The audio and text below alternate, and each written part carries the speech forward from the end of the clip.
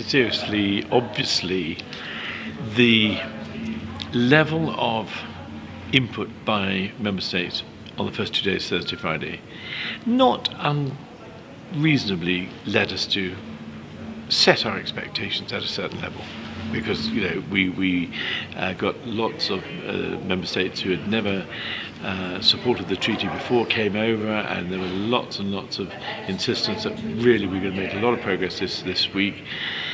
So obviously, as we turned the weekend and we came through this, we're not going to hide our disappointment, but what we are going to do is we're going to take what we have got and we're going to make it work. And we're going to work jolly hard now on our strategy between now and November, as we always have done. And we know the building blocks that we've got to work on, and we will work professionally as always.